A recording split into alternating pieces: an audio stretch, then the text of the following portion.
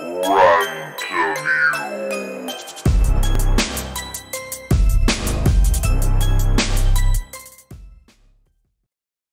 Hey everybody, and welcome to another episode of Ranteview.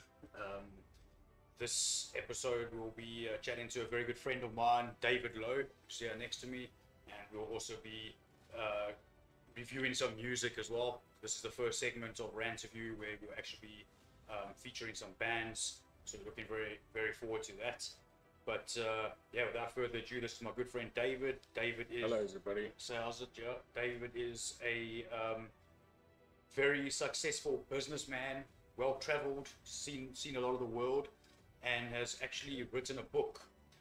And yeah, so we're gonna chat about a little bit about his book. And for those of you that don't know, we are based here in South Africa, and our president has just released us from the alcohol ban that we've had. So yeah, we're enjoying a little bit of a Yes. drink today. Yes. Cheers everybody. Cheers. Here's my drink. There you go. It is there. Yes. Cheers. Yeah. So we've Cheers. been let out of detention. We're enjoying a little bit of a drink and going to have a bit of a chat. So yeah, David. So tell us. Let's start. Yeah, how did you get into writing this book? Tell us a bit about the book.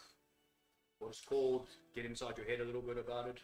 Yeah, it's well, it's kind of a process of evolution, and over many years, so many things in my life didn't make common sense to me.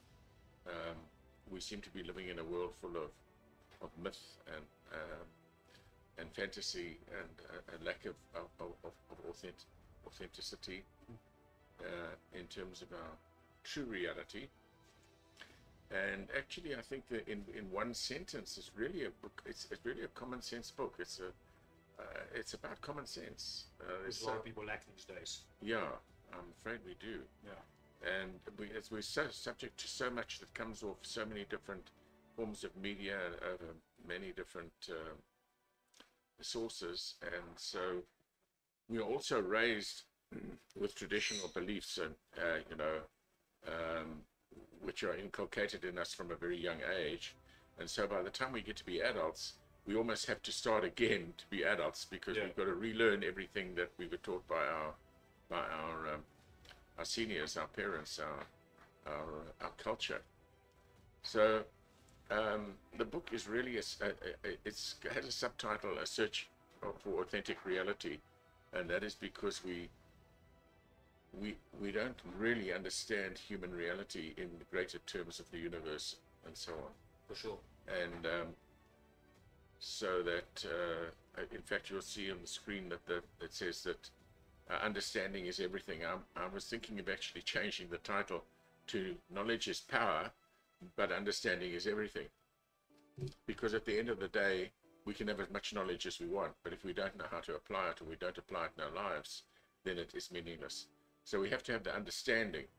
It's rather like we understand, we have an understanding of the sun, for instance, rising in the east and setting in the west, which it doesn't do.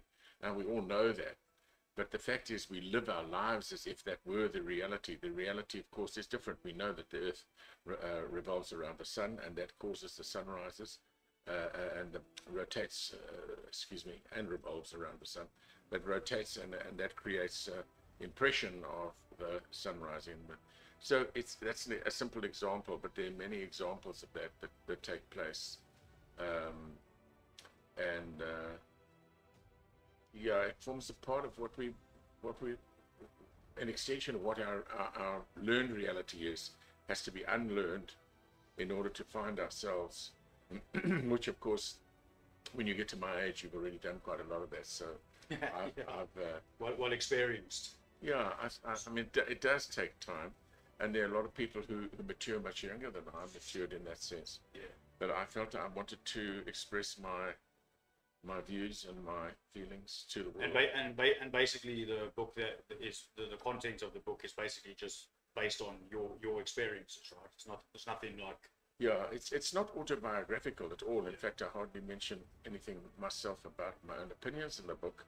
I give people the understanding that science has given us over the last 100 years insights into our reality, we got to find out about the structure of an atom, and we realized that Einstein himself said that atom is in everything, of all everything, and by everything.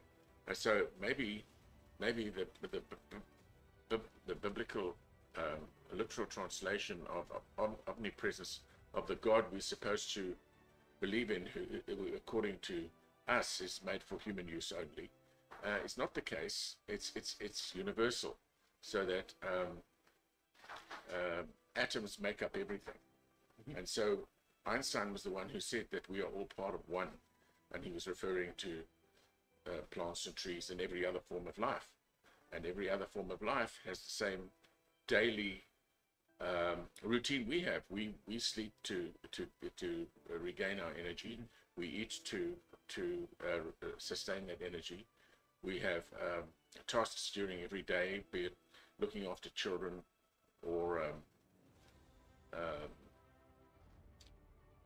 so I think now also people have kind of lost that concept of what actually reality is actually supposed to be. Think about it.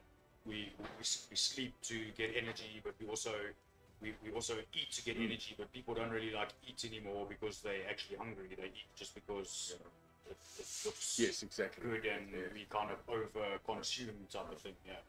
So just speak to us a little bit. I had the cover up here. We'll put it back up. Speak us a little bit through. Here's the cover for the book, Love Your Life, and obviously in the top there we see it, Lockdown Legacy edition. So yeah, just maybe just speak to me about. Obviously there was a book before this, Lockdown edition, and then how you came about this one, along with the new cover and everything like that. Well, we had that whole period last year where we were all in isolation, as we still are, and when you change pace and you've got less on your agenda, your brain starts to think about other things. For sure. Because you're not caught up in the routine of life as we've known it to be, and so it gives us a different perspective. And the actual lockdown, I think, actually is in a sense, a lot of affirmative proof of what I've written in the book is actually true. Because in nature, everything needs to be in a state of balance. And unfortunately, human activity has become so pervasive on Earth that we are putting the planet into a position out of balance. We all know about the shrinking ice caps and the changes in climate and so on. There are people who deny it, but then there are people who would deny anything. Well, we saw how the Earth kind of like rejuvenated itself. Correct. During like the world lockdown period. Yes, exactly. Yeah. We actually have proof of that. Yeah. In a matter of weeks, we had birds around that we hadn't seen for a while. Yeah. Animals were roaming in places. I think there was like dolphins in like the canals in like Venice and places like that. Yeah, very. So my understanding is that what is going to happen is this is part of nature's need to reclaim her realm, and so it may get worse, or there may be other forms that she uses to bring back a balance. Because remember when I mentioned about the atom itself is in perfect balance. When you've got one proton in the nucleus, you've got an electron balancing it in the outer orbit of the atom, and so it goes through all of them until you get to, I think it's 92 or 94 atoms in the nucleus, which is uranium, and it's so fully packed that if you now put something in, you make it unstable, and that's how we come to nuclear power. Yes. Essentially, that's what happens. So everything in nature is in a natural state of balance and harmony.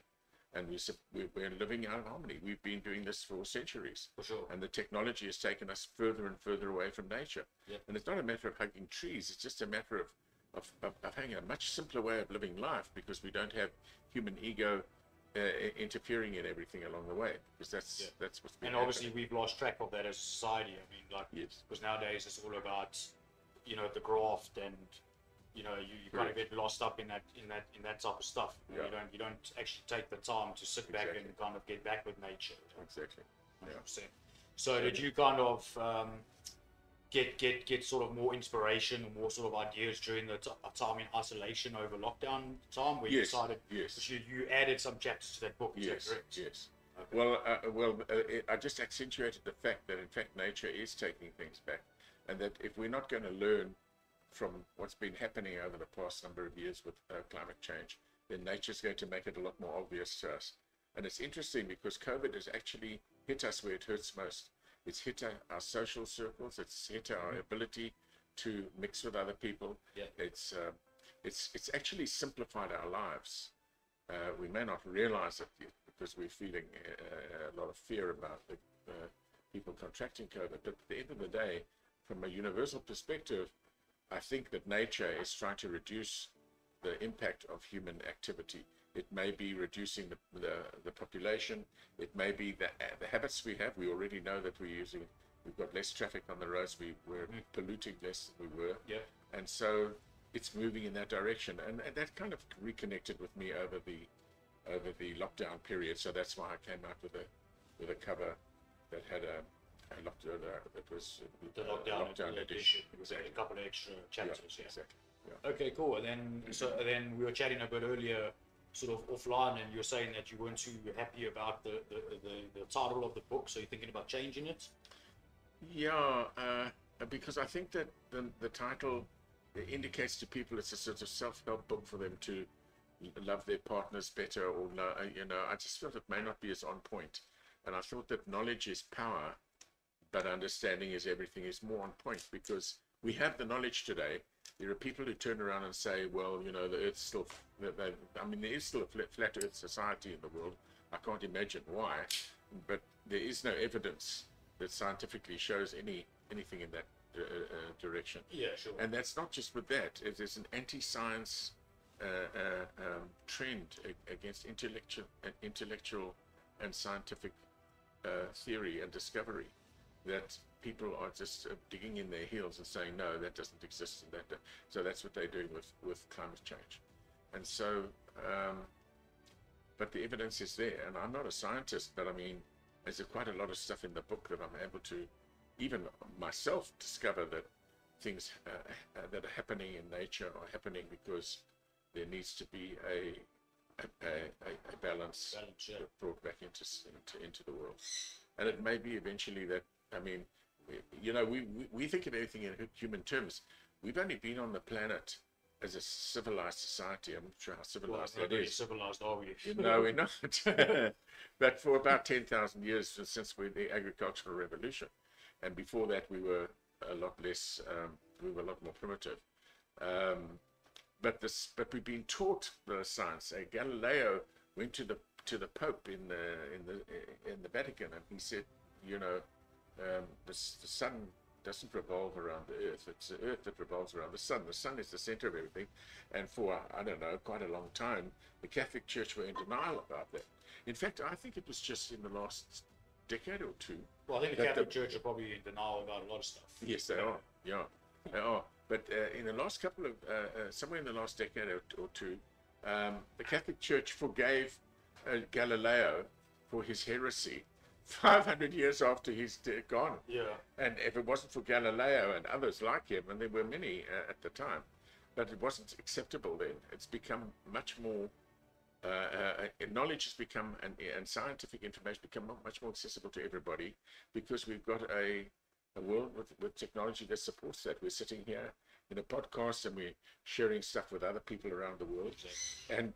And they are realizing, oh my goodness, those people are just the same as we are here. They just got funny accents, that kind of thing. Exactly. So, and people just seem to be, even though we've got all of this technology, we've got the knowledge and all of that, but like people just seem to be becoming dumber in terms of like a common sense thing. Yes. I suppose with technology also becomes, brings a lot of laziness along. I think so. I always said that there's no such thing as stupid people, only lazy people. And I think that's true. That is also very true, yeah. So, okay, before we move on from the book, where can we find it? So if we want to... Oh, yeah. Well, it's on Amazon. Okay. At the moment, I've got it with the publisher. I'm waiting to hear from them here in South Africa, because the problem with Amazon is that for South Africans that order from Amazon, the shipping is as much as the book. Yeah, exchange rates and all of that stuff. Yeah, so that's a problem. But for overseas people, it's easy. I mean, it's on Amazon, and it's available either on Kindle or in book form. Well, I would recommend to people that they buy the book, because I think it's the kind of book that should be read and reread or referred to, which Sure. Kindle is, as you're reading things off a screen, and you've got to go by the memory you've got. And I don't know, I'm not that fond of that type of. Yeah, well, some people do. I'm like that with music. I prefer to have like a hard copy CD in my hand, Yes, exactly. and then like having it on Yeah. a electronic sort of basis. But cool, yeah. So I mean, if you're the reading type, then yeah, I mean you can. David has a Facebook page as well, so you can get in touch with David if you're interested in hard copy. Otherwise, go check his book out. You might learn a thing or two. It's very interesting. I've given it to, actually, because David's given me a couple of the books. I'm not really a reading type of person, so I admit that, but I've actually given it to quite a few of my friends, and they've actually thoroughly enjoyed it. So check it out. And then you're also a bit of an art lover, aren't you? Yes, I am. I'm not an artist at all, and I can't draw anything more than a stick man. But I've always been naturally found attracted to art, specifically painting, more so than say sculptures and things. Okay, cool. I was married to a woman who was an artist, and so I learned quite a lot from her about how it all works and whatever. But she used to say to me, "You've got a very good eye for good work." I thought, well, I don't know how that happens, but whatever. So yes, so what happened over the years, and living up in the village of Calitzdorp that I stayed in for a time, there were about 30 artists in the neighborhood. So I got more involved there, and I used to go to their studios and talk to them. And artists are very interesting people, because they're actually the freer spirits of our community. And For sure. and so what I did was, as a result of that, I decided to, because there are a lot of artists who are not well known, and a lot of amateur artists who don't even expect to get known. They just paint for their friends and their family or whatever. And they do a lot of good work. I think it's a good work. I'm not speaking technically about it, but I mean, because ultimately art is beauty, and art is in the eye of the beholder. Exactly. So I decided to form a website called artistsonfire.online, which is accessible to anybody who wants to see art that's lesser known, that doesn't appear in galleries, but it's very talented work. And so that's where we're headed with it. I hope to launch the site in March, and artists will be able to just send in their high quality pictures on a cell phone, and we'll put them on the site, and there's no charge for them. It's a completely free service. And then ultimately, hopefully, we have people, perhaps mostly overseas, buying the art, and then having it couriered over to. Yeah, sure. So supporting the. And it all goes in these little cardboard cylinders, so it's very easy to work. So supporting the local artists, which is great. Yes. So Exactly. I mean, yeah, that's what we're all about here at Ranteview. We're all about supporting the underground. So whether it be a small business, a book, or artwork, we're all about getting it out there. So I think that's a great initiative. So yeah, that's in the pipeline. So look out for that. Artistsonfire.online.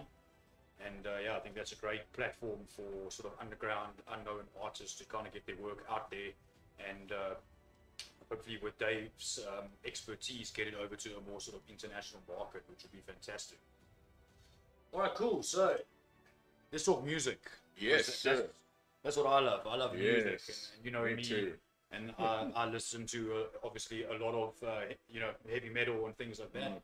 So what's I know you like the old school, like Led Zeppelin and things like that. I mean, I'm a Led Zeppelin man. who can't like Led Zeppelin, Yeah. But tell us what other music do you like? What other music has kind of like or grabs you? What's influenced you along the way? Well, I was very lucky. I mean, I was around in the conscious sense of music in the mid to late 1950s. So I cut my teeth on Chuck Berry and Little Richard and Elvis Presley, Awesome. and Buddy Holly, and that whole scene. And then of course the Beatles came along, and the Rolling Stones came along. They just don't make them like they used to. Yeah, they don't. Yeah. And then there was the Who, and then Yeah. of course Led Zeppelin. I'm sure I've left some out. Just in this thing. But yeah, and then, well, the funny thing is that I've talked to other people like this too.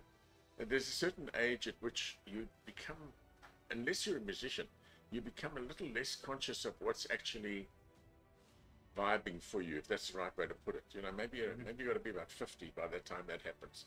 Because my knowledge of the 80s and 90s music is poor, except that I have a son who's Guns N' Roses and Metallica, which I enjoy. But somehow, I don't know, you get stuck in the old stuff as well. Sure. So I think I was very lucky in a sense where, you know, growing up, I had an uncle that was like full on into heavy metal and stuff like that, and my mom being a music lover as well. So I think like getting into music at a young age was a good thing. Obviously, I got into metal, but like I still appreciate like a lot of the earlier stuff. I mean, I started listening to like bands like Smokey, you know, which is not even, that's just like good old rock and roll, you know. yes, And yeah, going into obviously like I got into like heavier stuff, but I still love the good old stuff like Zeppelin and Rolling Stones, you know, Aerosmith and like, you know, yes, Van Halen and bands like that. It's just classics, and you can't put a timeline on it. But yeah, I love blues music too. blues I love, and and like Eric Clapton, a lot of these guys, yeah. the foundation of the music that I grew up with is the foundation, and then it grew from there. And really. Unfortunately, we've kind of lost that foundation a little bit. I think like you don't get like, you know, you got your Elton Johns, your Eric Claptons. I mean, I even go as far as saying like George Michael, you know, things like that. And obviously all of your sort of bigger bands that laid the foundation down for us as well. I mean, in today's day and age, you know, we had the Queens and you know, the Zeppelins, and we mentioned them yes, before. you're actually mentioning the bands. I think the bands actually set the trend. I don't think that the commercial pop music did so much. Of course, Michael Jackson did, and then people like Aretha Franklin. But she was actually more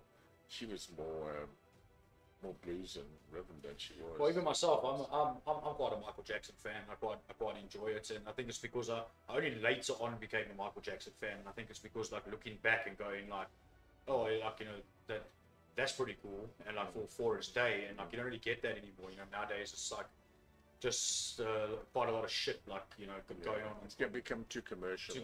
And yeah, But the bands aren't. The bands, I think the bands, I mean, I don't know a lot about modern music, but going back even into the 80s and 90s, the bands led the way with the wave of change that came in music.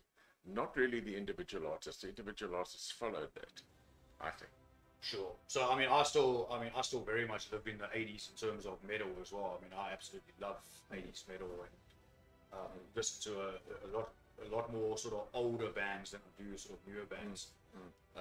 But yeah, I mean, for me, the music is just timeless. I think regardless of putting a age on it, it always sounds amazing to me. It's like fine wine. You know? It gets better with age. Yes. But yeah, cool. So I mean, that brings us to our feature band today. That we will be speaking about, who is called Seer. And yeah, what's really cool is that I hang out with Dave all the time. He listens to my music all the time because he has no choice. There's always heavy metal blaring in this house.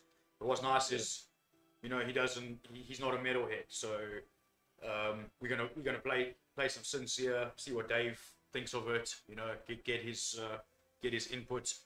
And yeah, the best thing about it is that all the bands that submit to us, we don't listen to them beforehand. So first time we'll be listening to it is on the actual show. These are our boys over here. Seer.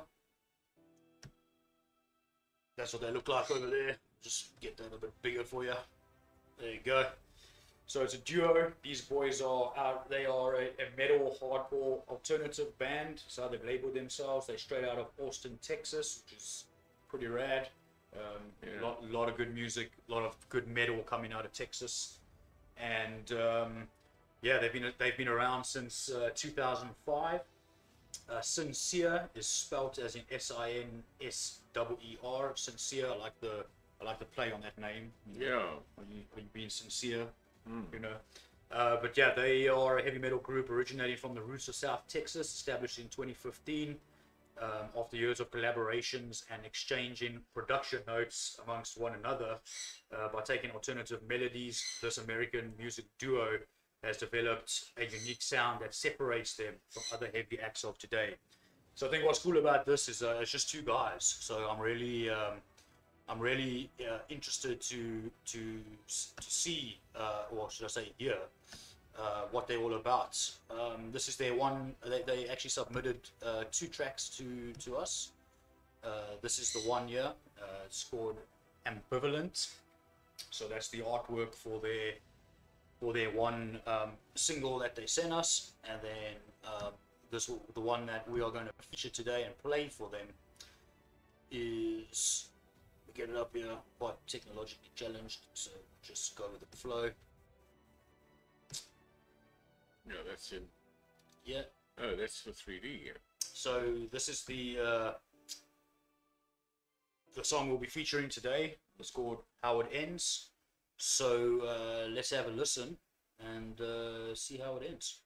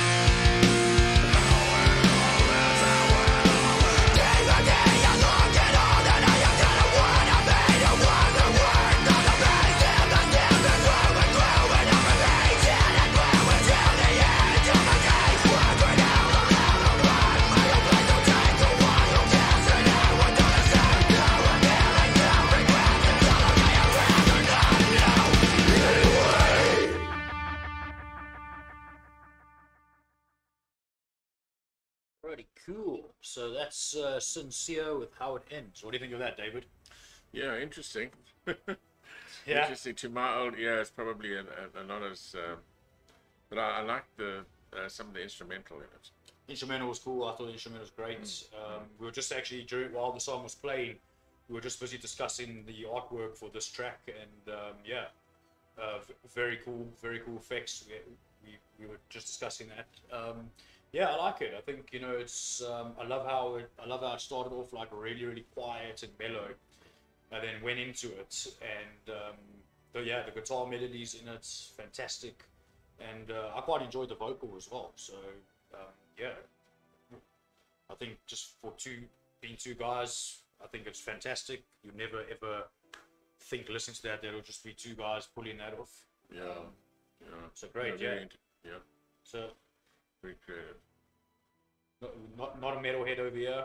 What would you give it out of 10? Oh, that's not fair on them. That's not fair on them. That's not with my level of input, or rather insight into music.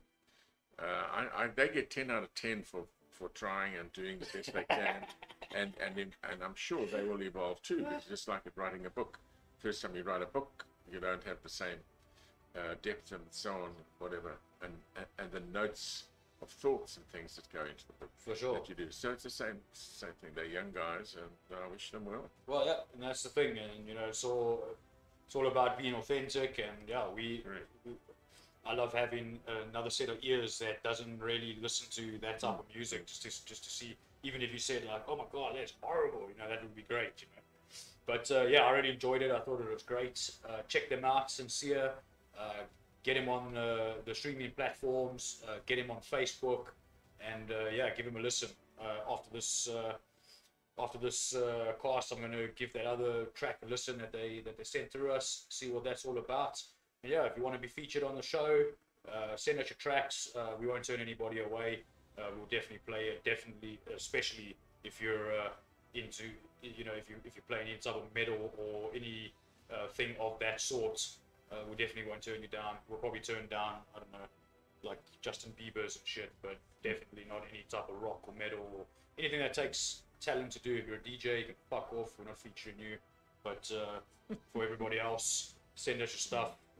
We'll play it. Like I said, we don't even listen to it first. We just put it straight on, so it's fresh for our ears as well.